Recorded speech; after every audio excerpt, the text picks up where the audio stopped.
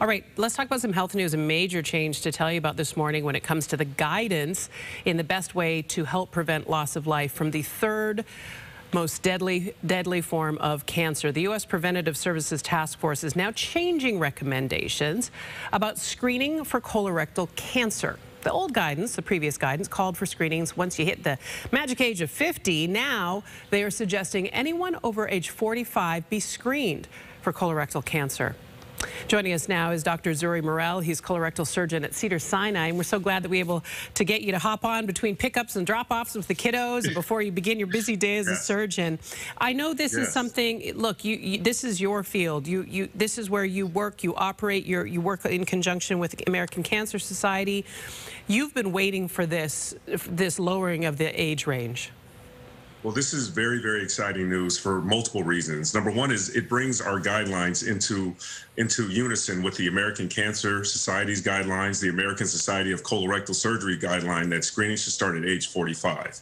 It's also very important because now that this task force has issued this, insurance companies will hopefully start to pay for screening of patients at 45. And because that's so important, because that's a big barrier sometimes for people to get their colonoscopies, is the financial cost. So this hopefully will push insurance companies to start doing what they should do and pay for these screenings at the age of 45. Really glad to hear this. Now we know that this guidance is specifically important for African Americans. Talk about that. Yes, so African Americans we have the highest rate of colorectal cancer in this country and the highest incidence of death from colorectal cancer. And so screenings for African Americans have been urged at age 45 for about 6 to 7 years. And what people really need to know is that screening means you have no family history, no history of inflammatory bowel disease, no history of polyps. These are people with no symptoms who now can go and get screened. Obviously, if you have symptoms such as a family history of colorectal cancer, a history of polyps, things of that nature, then you need to be evaluated earlier. But this will definitely save lives because it will allow doctors to even push for this test more rapidly. Great. And we will have confidence to know that hopefully insurance companies will pay for it, because that is, once again, one of the largest barriers. Yeah, if you don't have insurance, you're going to think, like, I have to put this off. I'm going to have to wait till the new job. I have to wait. And we know that early detection is so key in this type of cancer. Yes, and what's really amazing is that the colonoscopy test, and I really want people to understand, is not a test to find cancer. It's the only test that a man or woman can have that actually prevents cancer. I want you to think about that. Okay. My mother, unfortunately, passed away from breast cancer. When a woman has a mammogram, it looks for cancer, but there's nothing you can do about it other than treat the cancer once it's diagnosed. With colorectal cancer and colorectal, all of it starts as a polyp. A polyp is a little growth that's on the inside of the colon that has no symptoms. Right. You take the polyp out while you're doing the colonoscopy, thus preventing colorectal cancer. Yes. This is why it's so important. I always share a story because I knew my family history. My father had a history of polyps. I got my colonoscopy at age 42. Yeah. And during that time, a polyp was found in me that would have been a cancer if I would have waited till 50 years old. That's what I'm talking about. And so this is why it's such an important guideline, and it's such an important test to do, is because it's preventative, in addition to some of the other things we can do to prevent colorectal cancer. I can see how passionate you are, because this is your own family history. I'll share my own family history. I found out that my birth mother passed away from colorectal cancer. As soon as I found that out, I changed how I live. I started getting screenings as well. In fact, I'm due for my colonoscopy I don't mind saying it, this fall.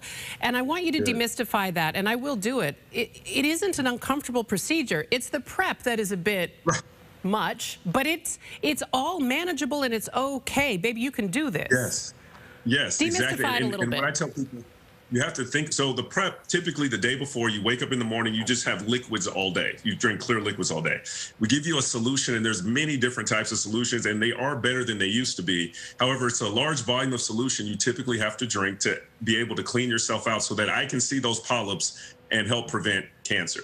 And the thing is, nobody likes the thought of it, but everybody likes the thought of not only saving their lives, but also, once again, saving their children's life. How does that work? If you have polyps, you tell your children. My kids are 12 and 14, and they're so tired of hearing about dad and his polyp, but guess what? They're going to get their colonoscopy at the age of probably 40 years old. They sure will. And so that's really the key. If you don't do it for yourself, do it for your family.